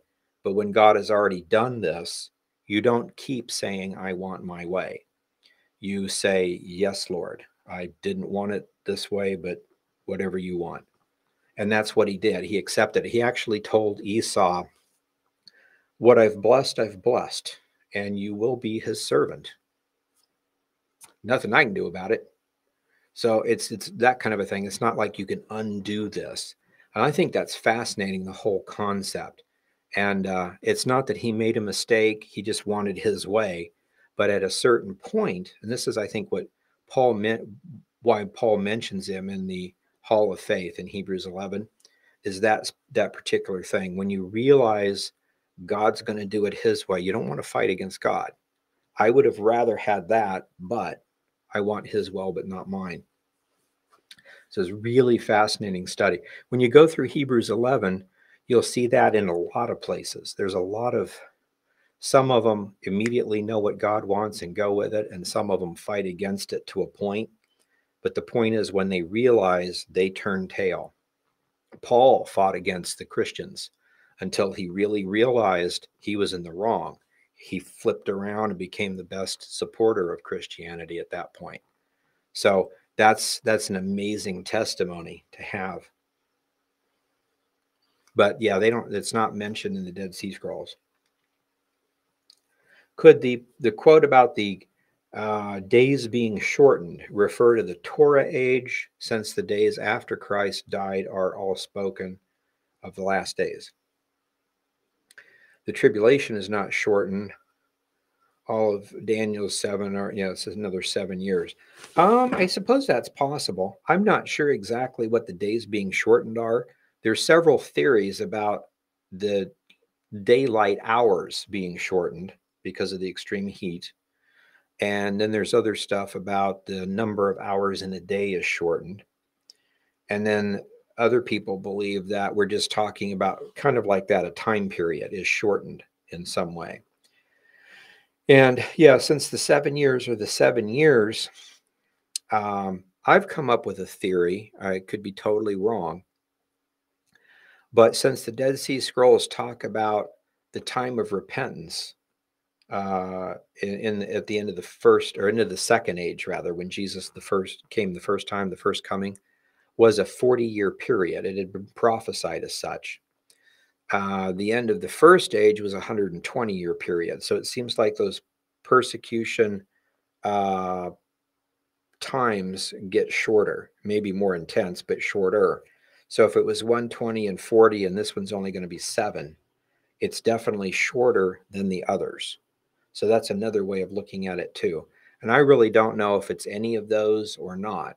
It's just one of those things that I've kind of learned not to speculate. I still do because I want to figure stuff out. But I would really love to find a scroll to tell me, no, that's not it. It's this. So that's what we keep looking for. So it doesn't say anything to it. So I suppose that's a possibility. But I don't know for sure what the days being shortened mean. Wouldn't the high priest die if he entered the most holy place in the temple to sprinkle the blood on the altar of forgiveness of sin? Is there any record of this happening? Yes, actually, there is. There's a record in the Talmud, and I mentioned this in one of the books. I forget which one, but there's a record from the Talmud that talks about from like about 150 or so BC, like Maccabee time period, when they start doing things wrong. But somewhere in that time period up, if you have a high priest that lives and acts as high priest for 30 years, you should have in that time period maybe 150 priests, or maybe not even that. But it recorded that there was well over 300 high priests. It doesn't say anything else, just that they had a large number of priests. And my thought is, if I become priest sometime this year, I walk into the temple and I die, then there's a new priest. And that starts happening every year. All of a sudden, some of the priests are going to not go in there. And so the rituals are going to be messed up and not happen. But I think it's interesting that, totally unrelated, not commenting on anything, there's a record of 300-400 priests in a very short time. That's pretty significant. So yeah, it's really amazing when you read stuff like that. I'm wondering if the naming of the areas were done by Ezra. Oh, that's possible. I imagine it's done by all the rabbis as time goes by. Something gets renamed, and then when I redo the story, sometimes you'll find a really old copy of something, and it'll say we went to whatever, and you're like, there's no place like that around here, and you got to dig and dig and dig and find out that was the old name for that place over there. So I imagine it happens a lot because we're talking about 6,000 years of human history. So things change a lot.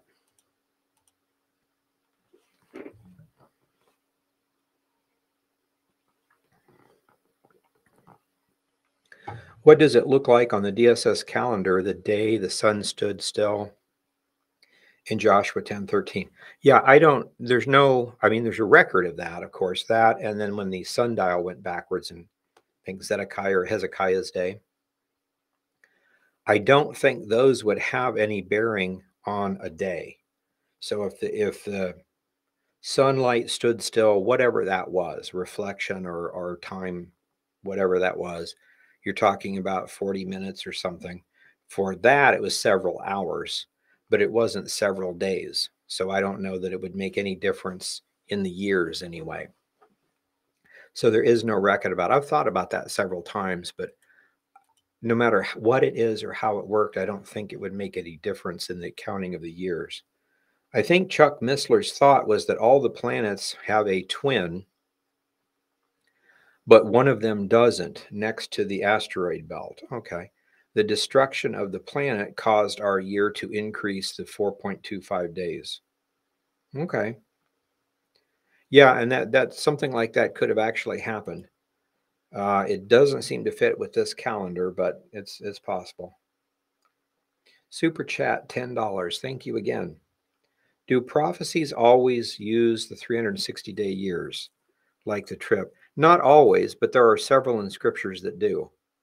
Or do you also use the Essene calendar day counts to calculate? How do you know which one to use and when? Um, that's a good question. That's the whole thing. We just try different ones and see which ones fit. For instance, there's that prophecy about the 1335 days in Daniel. And in English, it just looks like there's 1335 days from something to something. But in the Hebrew, it's fairly clear that it's Moedim to Moedim. So a festival to a festival, like a Passover to Tabernacles or Tabernacles to Passover, something like that. But on the modern Jewish calendar, that's not possible. There's nothing, no matter how you do the 7 festivals, or even if you plug in the others from the Dead Sea Scrolls, they just simply don't fit. Now, if you use the Dead Sea Scroll calendar, though, there's one set that does fit. So that's what we're talking about. And then you look at the rituals and you'll understand immediately what the 1335 means.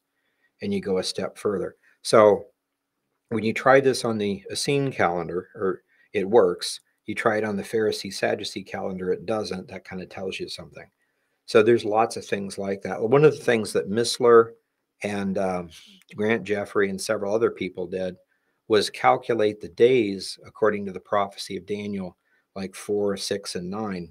But 9 specifically, the 32 AD time of the death, from the going forth of a command to rebuild Jerusalem so many days to the Messiah's cutoff is going to be exactly this number of days. Well, you know where those things were, so you can calculate them, and it comes out to, and they've both said this, April 6th. Well, April 6th of that year is actually after the full moon, so it's after Passover. So how could it be Passover if it's after that? And that was always a confusing thing. And Grant Jeffrey and Chuck Missler both said, I don't know, but the prophecies are specific. It happened when it happened. I don't get that part, but maybe there's something more to it. Maybe the date we have back then is a week off or whatever. But now with the Dead Sea Scroll calendar, for instance, April 6th of that year was Passover. It was the Tuesday of that year. So on that calendar, it fits perfectly. So it's just really interesting. There's a lot of things like that that we still don't know. It doesn't seem to quite match up because we're missing one little piece of the puzzle. So, but that's a good question. You just have to calculate them multiple ways and see which one fits. And then sometimes that may not even be correct, but you'll know at least the ones that definitely don't fit. So super chat, $20. Thank you very much. I just received End Time Prophecies in the book and the Enoch DVD featuring you and Gary Stearman in my recent order of the True Legends documentary series. Oh, okay. I am super excited to watch all of them. Thank you. Thank you very much. And thanks for the donation. I hope you like those. Yeah, Gary Stearman and I did a 2-hour, something like that, on Enoch, looking at all the prophecies and things like that in there. And then we've got Ancient Prophecies Revealed, which is 500 prophecies in order of fulfillment when they were fulfilled in the book. We also did an End Time by the Ancient Church Fathers. So I'm not sure which one that is, but we've done a lot of stuff like that, and I think it's helped me at least figure stuff out, and I think it's helped a lot of other people. What book do you have the commands of Christ listed in? That would be the one on 1 John, or what's John Jude. Let's see, BibleFacts.org, always store rather. That would be the John Jude one. Commentaries. Here we go. John Jude. So this is about John and Jude and the Gnostics. So we've got Titus, Timothy, John, Jude, and Daniel, those. And I think we might have that chart that you're talking about. Let me go back to here. Under PDFs, I try to make a lot of that stuff available for free. Wait a minute. Which one are we talking about? Commands of Christ. Yeah, this one here, commands. So that, let me back up here. If you go to the website, BibleFacts.org, click on PDFs, and then web PDFs. That's the way it is right now anyway. I need to change that underline. That looks horrible. I'm seeing blue. Anyway, commands of Christ. That's probably the one you're talking about. Old Testament commands, other than the commands for the priests sacrificing, what the priests and the kings and the Jews and the, not Jews, but the Sanhedrin rather do. If you pull those out, because everyone's forbidden to do that stuff, it runs it down to 70. So then we have the commands that Jesus gave us, 81. And then the command, we're just trying to compare laws together, the law of God versus the law of Moses, that kind of stuff. Commands given by the apostles, 124. And the 70, let's see, the 70, the 81 are in the 124. It's just a little more. This is just stuff like obey what the apostles tell you, in addition to the other stuff. So yeah, really interesting. See, I put that together because in 1 John, it says that we're to obey the commands of God or of Christ. And there's always this big debate on, do you have to do the law of Moses? Do I have to sacrifice a goat? No, you do not do the law of Moses. The law of Moses is a whole system of laws for Israel, and most of which would include Gentiles living in Israel. But even at that, there are laws for priests. Out of the 613 laws, it was said that close to 400 of them were only for priests. Ritual ceremonies when you're getting ready to sacrifice animals, that's what Levi did, not normal Jews. So even normal Jews don't do 400 of the 613. So it gets it down to that. So that's the kind of thing that we're trying to do. Hopefully that helps. And $10. Thank you very much. Thank you for the donation. Okay, last question. Enoch stated the giants were 3,000 ells. How big is that in feet? That's got to be a scribal error. I think, and I'm not absolutely sure, but I think an ell is the same thing as a cubit. So 3,000 would be like 50 feet tall or something like that. So no, cubits, that'd be, yeah, cubit would be like over a foot. So that'd be like 4,000 feet, if that's what that was.